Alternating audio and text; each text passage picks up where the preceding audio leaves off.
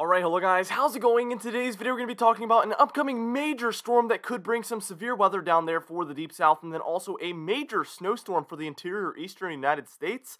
We're going to get into that in just a moment.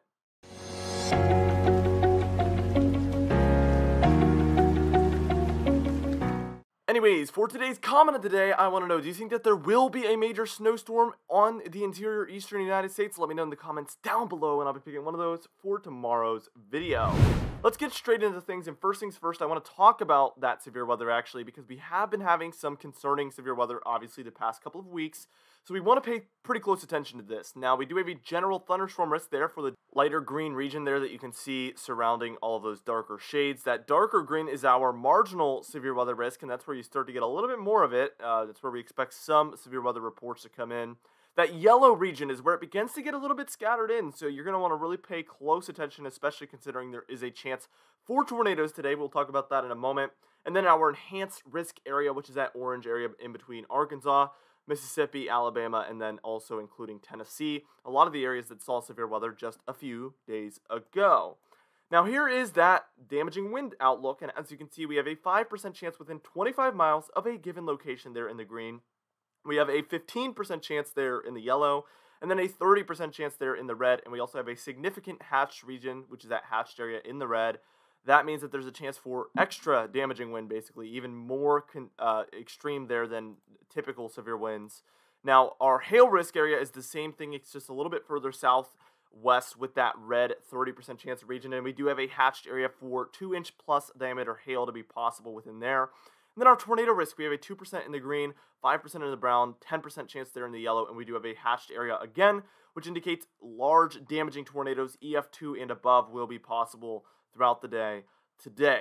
Alright, now what we're going to do here is we're going to move on and we're going to talk about the modeled guidance for the severe weather, and then we're going to break down that potential snowstorm in just a moment.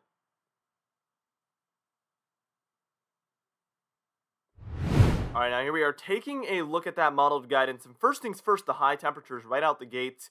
We have very high temperatures, I guess upper 70s mostly for most of these regions, and then 80s, lower 80s, mid 80s for a lot of these regions as well. So it is going to be piping hot for some of those regions for this time of year.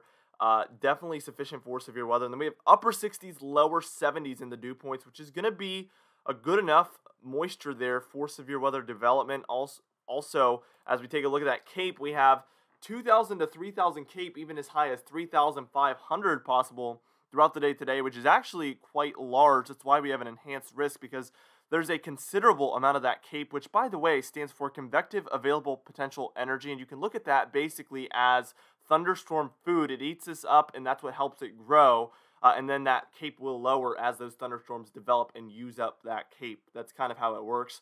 Now, what we're going to do here in a moment is we're going to take a look at some of those other parameters, such as our simulated radar, and then we're also going to take a look at the significant tornado parameter for a portion of that as well. And then we're going to begin to break down that potential snowstorm.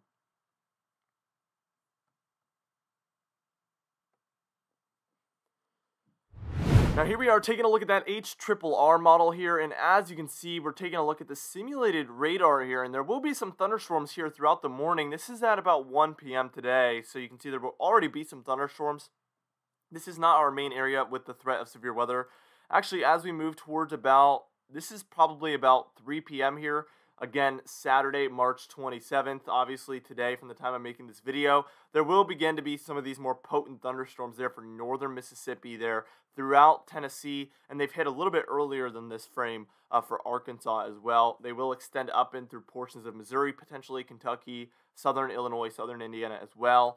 Let's look at that significant tornado parameter, and this is on the same frame. So as you can see, we have anywhere from about well, in the yellows and reds, it's where we're at about 2 to maybe perhaps 4 or 5 there on the significant tornado parameter, which is what we'd consider moderate there.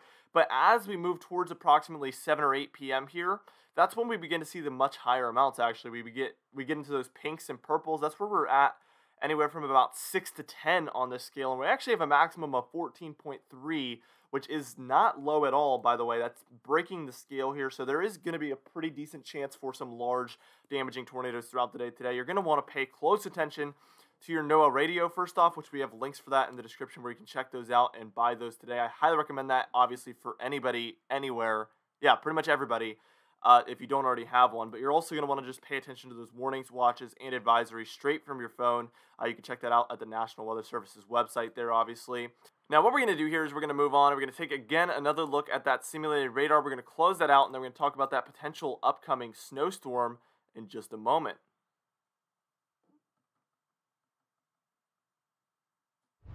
Alright, now here we are taking a look at the simulated radar, and that's at the same frame as that significant tornado parameter frame we were just taking a look at a moment ago. So about 7 p.m. here, or 8 p.m. on Saturday here, March 27th.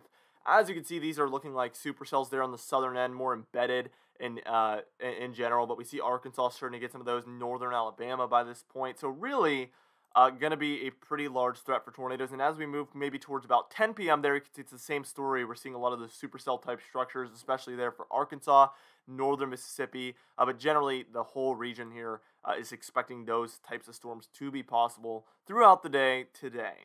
Now, as we move towards about 2 p.m. tomorrow, we're just going to take a look at the simulated radar here. But we're not taking a look mostly at severe weather by this point. We're taking a look mostly at this storm system moving through. Could bring some flooding, could bring some severe weather, but I also want to draw your attention to that trough moving in. Look at the Great Lakes. You can tell we have a big trough moving in as well. Expect some severe weather to be possible tomorrow for Virginia, North Carolina, Tennessee, Kentucky. I'm going to talk more about that in tomorrow's video. Once it's the day one outlook, we will take a look at that, but we are expecting some severe weather, so stay tuned. Tune in tomorrow. We're going to be talking about that threat. We do expect some back-end snowfall to be possible there in between Pennsylvania, New York, possibly the New England states as well as this trough moves in. That's at about 1 or 2 a.m. there on Monday, March 29th. Now, what we're going to do here is we're going to move on. We're going to talk about that potential major snowstorm in just a moment as that second trough rolls through in just a moment. Now, here we are taking a look at that major snowstorm that is possible. It's close to hours 100 and a little bit beyond there, so we would consider this about moderate range for a snowstorm. It's pretty close. That is going to occur on April 1st. I'm sure a lot of people are going to think it's an April Fool's joke, but it is absolutely not a joke. This is something that legitimately could be occurring very soon. So this is in the PM hours there of Tuesday, March 30th. Let's just move this towards about March 31st at perhaps about 2 p.m. or so. And as you can see, a storm system moves up into the eastern seaboard in the Gulf states as well, and you can see a massive trough moving in behind it. That is going to bring a significant amount of cold air. That's what we talked about in yesterday's video. You can obviously check that out today. But by the time we're reaching about 2 a.m. there on April 1st, so starting out right with April Fool's Day, but not a joke, again, like I said, we see a low pressure center offshore of the East Coast. This is a weaker nor'easter, and this will bring potentially some snowfall to the interior eastern United States there. I'm going to be uploading a Patreon post today breaking down. I'm going to be including the snowfall outlook from some of these models on that post. So if you want to join the Patreon page today, it's very cheap, cheaper than the price of a coffee. You can check that out today. We upload really cool posts over there. So I'm going to be making a post on that Patreon page about this that you can check out today, going a little bit more in depth. So as we can see, light to moderate to even some heavier snowfall there is going to make its way from the Smoky Mountains all the way up through portions of Kentucky, Virginia, West Virginia, Ohio, Pennsylvania, Maryland, New York, Vermont, New Hampshire, and Maine. So the entire interior United States, this could bring inches and inches of snow, possibly even some major snowfall accumulation here on April 1st. So we're going to be watching for that. Obviously, like I said, the Patreon post will have that total snowfall map. Let's just move this forward towards about perhaps 12 p.m. there on Thursday, April 1st.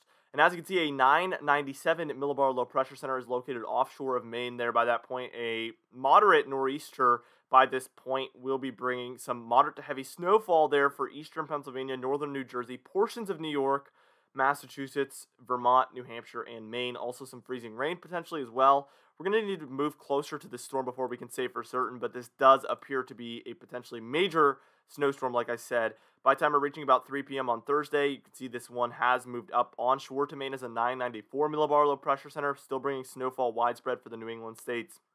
And then by the time we reach about 2 p.m. on April 2nd, this one will have moved out fully by that point. Now, the one thing I do want to mention, though, is that major cooldown we talked about yesterday. It's looking even more major as it reaches the eastern seaboard by April 2nd. Look at that.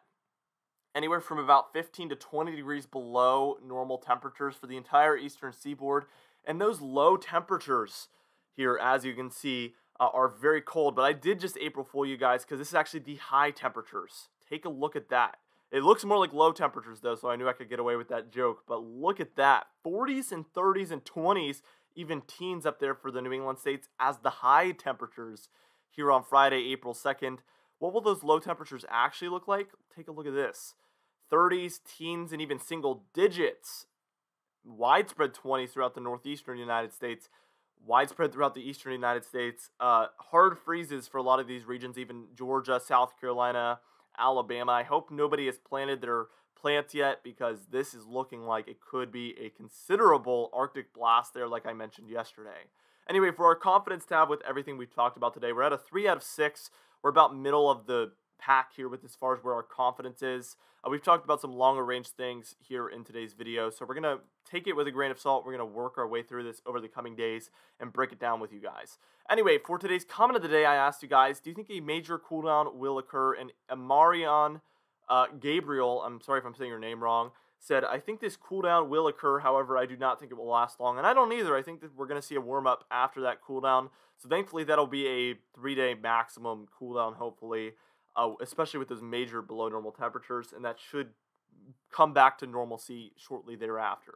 Anyway, for today's patron highlight of the day, I want to thank you all for supporting the channel, but especially our platinum patrons: Property Damage, John Benbenick, James Wade, Dobie Nagel, Alan Blemo, Adam S., Larry the Pan, Donna Carnes, Cameron Marshall, and Aiden Mattis, alongside our diamond patrons: Bill Roberts, Alan Sherry, Marcus Connolly, Noah Harley, Michael Codalessa, Michael Buell, Catbite, Charles Stinnock, Kellen Manhart, It's Jay, Cindy Klein, Mark J, Luke Vallejo, Gary's, and John Quilisi. If you would like to be a part of this patron end screen of the day, you can do so by joining our very exciting Patreon page in the description and in the pinned comments down below.